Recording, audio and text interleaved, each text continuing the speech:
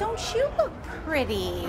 We haven't had sushi since we would stop before the Clipper games. True, true. I went to the batting cages yesterday. Kourtney kept going, hit it harder, hit it harder. And I was like, I'm hitting the ball. You guys aren't like really athletic, or at least you haven't been in a very long time. First of all, I'm incredibly athletic, so f you. Khloe, you specialize in wearing heels. That's not a sport.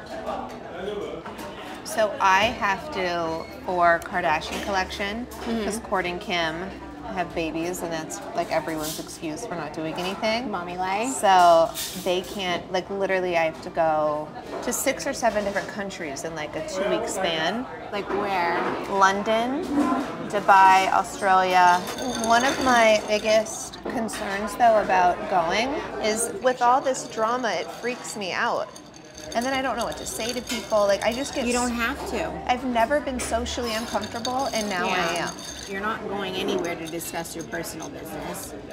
You're there People to still ask you. It's just very uncomfortable. And I wanted to know, would you want to come with me? It's really fast. It's not like we have like leisurely time. It's all work. I'm your girl.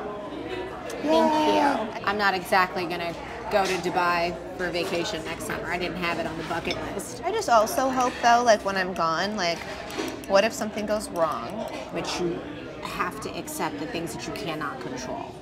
And this is one of the things you can't control, whether you're near or far. Before you know it, you'll be right back.